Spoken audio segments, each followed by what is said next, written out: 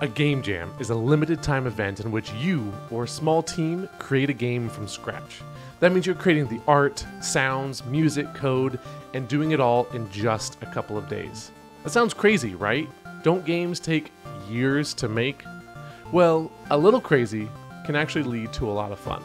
So let's talk about game jams. The first thing you need to know is that every game jam is unique. Some are as short as 12 hours, some as long as a few months. Many give you a theme to follow, and others allow you total creative freedom. You might be allowed to work as a team, or you might have to go it alone. The jam could be in a physical location, or completely virtual.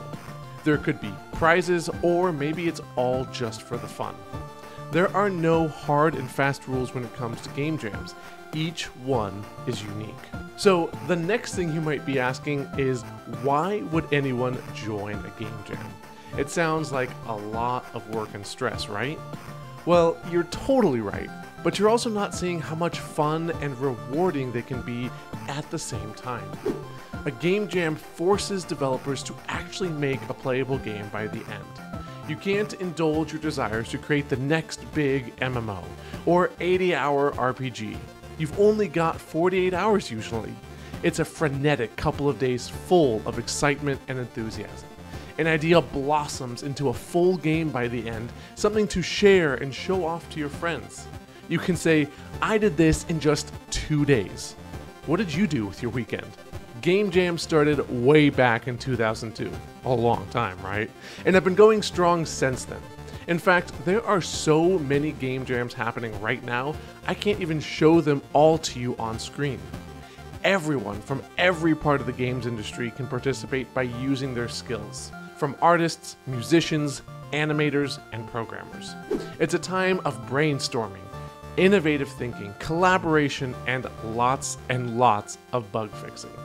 You can meet amazing people, connect with like-minded people from across the world, and create something wholly unique to you and your team. Sometimes, those games and teams go on to create studios and give their game more time and the love that it deserves, and take it and launch it as a full game. Your favorite game might have been started from a game jam. If you've never participated in a game jam before but want to try one, then do it. The gaming community is one of the best ones out there, especially the jam community. Everyone there remembers how intimidating it can be to try and make a game in such a short amount of time. They will gladly answer your questions, give you ideas, or even team up with you to show you the ropes. There's literally a jam for everyone out there, from the absolute beginners all the way to veterans, to jams with very specific genres to ones that are completely open, jams that are just for fun, and jams with huge cash prizes. Any kind of developer can join a game jam. Nobody's going to judge a musician who can't draw. Everyone was on that same tight deadline. Not sure how to code? Team up and create something awesome together. And remember that the most important thing about a game jam, the one that everybody talks about, is the journey. It's about how much fun you had participating in it. Yeah, it's awesome to win, especially if there's a cool prize. But the people you meet, the lessons you learn, and the fun you have are really the best reasons to join a game jam. My first game jam was years ago, but I can still remember it because it was frenetic, it was crazy, there was deadlines that we were striving to meet, and I was a completely new game developer. I met my mentor in that, and he coached me along the way. He held my hand and taught me the ropes of game development in a software I had never used before. It was that game jam that led to my love of game development.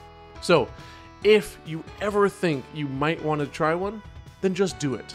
I guarantee there's one happening this weekend, so try it out. And if you have any comments or stories of your game jams, leave them below. I'd love to hear about it. As always, keep making, keep learning, and I'll talk to you later.